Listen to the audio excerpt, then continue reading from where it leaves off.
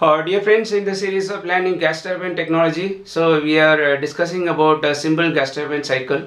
So far we have discussed about a simple gas turbine cycle. So in this class, we'll discuss the advancement in the gas turbine cycle. So that means we are just going to do the modification for the existing gas turbine cycle.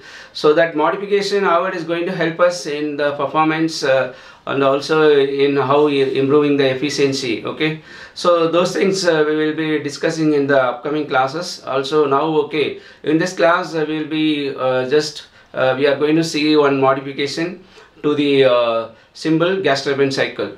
So what is that modification? So that actually this is okay, we just call it as heat exchange cycle. Okay, so this modification is based on the heat exchange cycle.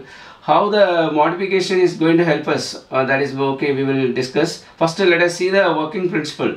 So the working principle is nothing but we have a compressor and turbine, and so we have a combustion chamber. In addition to that, we have a heat exchanger. Okay, so this is nothing but a heat exchanger. So this heat exchanger, how it is going to help us? So that is the question. Okay, so this is a heat exchanger. So this heat exchanger, okay, so how it is going to improve the performance, so especially how it is going to improve the efficiency. So here what happened, the turbine outlet, that means that is unused. Okay, the left out energy which comes out of the turbine, that is okay again sent through the heat exchanger. So that okay, heat exchanger utilizes this turbine residual gases, okay, residual hot gases, to increase the that means temperature and pressure of the already compressed air. So that is what okay happening here. So now the operating condition of the this combustion chamber now changed to from 2 to 5. Previously it is only with the temperature, okay, temperature and pressure of this 2, operating condition 2, that goes to the combustion chamber. Now because of the addition of a heat exchanger, now the the operating condition to the combustion chamber is changed. Okay, so that now it is the new operating condition 5. So the because the heat is okay transferred, okay, heat is transferred to the already existing that means already compressed air. So because of that, now the compressed air has the that means another okay different or high temperature and pressure. Okay, that high temperature and pressure air only goes to the combustion chamber. So where fuel is added and combustion takes place, then from the combustion chamber hot gases, okay, at a high temperature, that comes out of the combustion chamber, that goes to the turbine and to produce the work, and then this also further operates the compressor. Okay, so this is how this heat exchange cycle works. Okay, so very important thing is how we are utilizing the turbine residual gases, hot gases. Okay, then that residual hot gases, how it is okay increasing the temperature and the pressure of the already compressed air. So that is what we have to note down here. This is only the change. Okay, so here the operating condition for the compressor and turbine, for both it is same only. Operating condition here 1 and 2, and here 3 and 4, like in the simple gas turbine cycle. But only the operating condition changes for the combustion chamber. How it is going to change the efficiency, that we will see now. And this is important. One more thing is the how long the heat transfer takes place. How long heat transfer takes place when the residual hot gases sent through the heat exchanger. So how long heat transfer takes place? Nothing but this outlet from the heat exchanger, that's 5. Okay, when this 5 is equal to 4, as long as this 5 is equal to 4, heat transfer will be taking place. That is what we have to understand. So it means for the perfect heat exchange, so the T5 will be equal to T4. So this is one thing, okay, we have to note down for the perfect heat exchange. So heat exchange, this T5 is equal to T4. So this thing, okay, we have to note down. So based on this condition also, okay, this condition also going to help us, okay, in obtaining the efficiency. So now let us see the efficiency. So the efficiency, okay, in the for regarding efficiency, the turbine work and compressor work is not okay disturbed, because okay we did not disturb the operating conditions, means operating points same only. So the turbine, okay, anyway we can write the this one turbine work for this also. Compressor means work done, okay, compressor, that is nothing but H2 minus H1. So this is equal to Cp into T2 by T2 minus T1.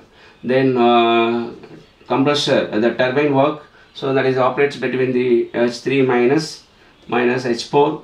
So that's Tp into T3 minus T4. Okay, then heat supply. Now this is important. The heat supply only now changed. That is what playing the major role, okay, for improving the efficiency. So heat supply now operates between new okay operating conditions, nothing but H3 minus H5. So that is equal to Cp into T5 minus T3. So now okay, this is important, okay. So new operating condition that works between T5 and T3. Earlier it is earlier it was T2 minus, okay, this one that means 2 and 3. Now it's actually it is T3 minus T5. Yeah, okay. So this is okay, we have to note down. So then it means our turbine work is not going to change. That is what we have to understand. The turbine work nothing but, so Wt is equal to Wt minus Wc. So this is okay, because since the operating condition same, operating points are same, so this will not have any changes. So this we can just take it as it is. We have, this is what we have got it in our previous this one, T into 1 minus 1 by C minus C minus 1. Okay, so this we have seen, okay, T into 1 minus C 1 minus 1 by C minus C minus 1. So this we have got it for the simple gas turbine cycle. The same thing we are going to use it for here also. So it means we have taken this assumption. It means the assumption nothing but T3 by T3 by T1, the temperature ratio T, then our RP power gamma minus 1 by gamma. So this is nothing but C. Okay, so these two we have, okay, we are using, by using that only we got this this one. Okay, so that means network output, okay, we got it. So this is what. So now we have to find out what is the efficiency. Before going for efficiency, let us work on the heat supplied. Okay, how the heat addition is going to change. So this is okay, we Qs equal to Cp. So here also we are going to take T1 outside. So T1 Cp T1, then T3 by T1 minus T5 by T1. Yeah, okay, so now we got the ratio, this one. So this one, okay, T3 by T1 we know, and then this one in the for the perfect heat exchange, this T5 is going to act as T4. So here we can take Cp into T1 into, this is T minus T minus T5 is nothing but T4 now, T4 by T1.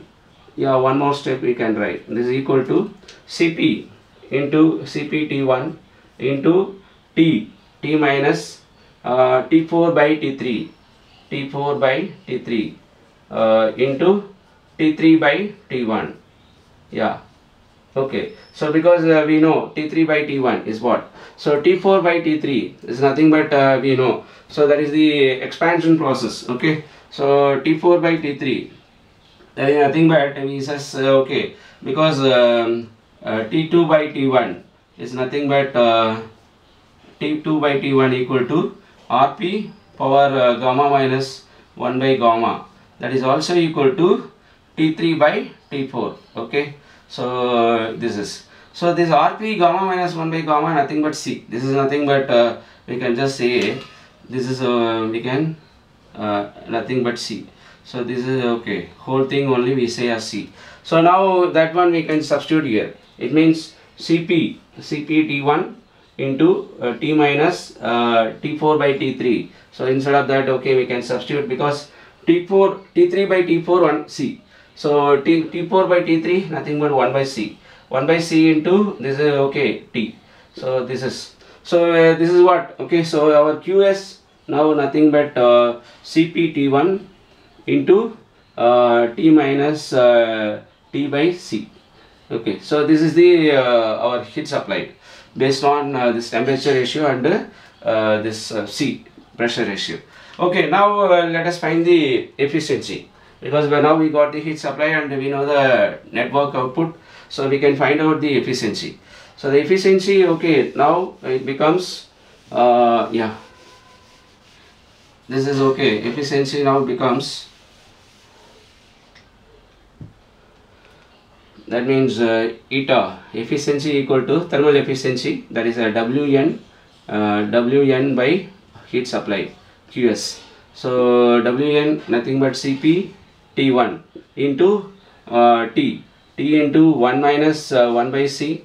This is also we can write C minus, this is also by taking C outside I am taking 1 minus 1 by C. So this is okay. So here we have taken the C outside, so that's why it becomes 1 minus 1 by C. Then whole divided by, okay, we have to write this Cp into here also we can just CpT1 into the T we can take it outside, okay, here, then 1 minus 1 by C. Okay, okay, so here what happened now, this whole CpT1 is okay, cancelled, okay, on both the numerator and denominator, and also here 1 minus 1 by C in both, okay, numerator and denominator is common, so we can cancel out this. So this, so the remaining the rest of the term nothing but this is what our, okay, so eta equal to that means T minus C by T. So yeah, so this we can write it as 1 minus C by T. Okay, so our now efficiency is nothing but, okay, eta is equal to 1 minus C by T. So this is, so this is what, okay, now we got it from this formula. In the simple gas turbine cycle, we know how the efficiency formula. Simple gas turbine cycle, the efficiency is 1 minus 1 by C. Okay, because where C is nothing but Rp power gamma minus 1 by gamma. Okay, so this formula and this formula now easily we can understand. Okay, so this formula is different because of the addition of heat exchanger. So now how this formula is going to play, okay, that means regarding the performance aspect, how it is going to work us. Let's see. So now yeah, so we can just yes, so what we are going to see, so the efficiency nothing but okay, we say efficiency is nothing but it is equal to 1 minus C by T. Okay, so this is what efficiency now. So when T equal to, okay, so we will see for a fixed value of C, for a fixed, okay, for a fixed, okay, C, then what happened if T increases, okay, see now C is fixed, the T now, okay, increases, so then what happened, the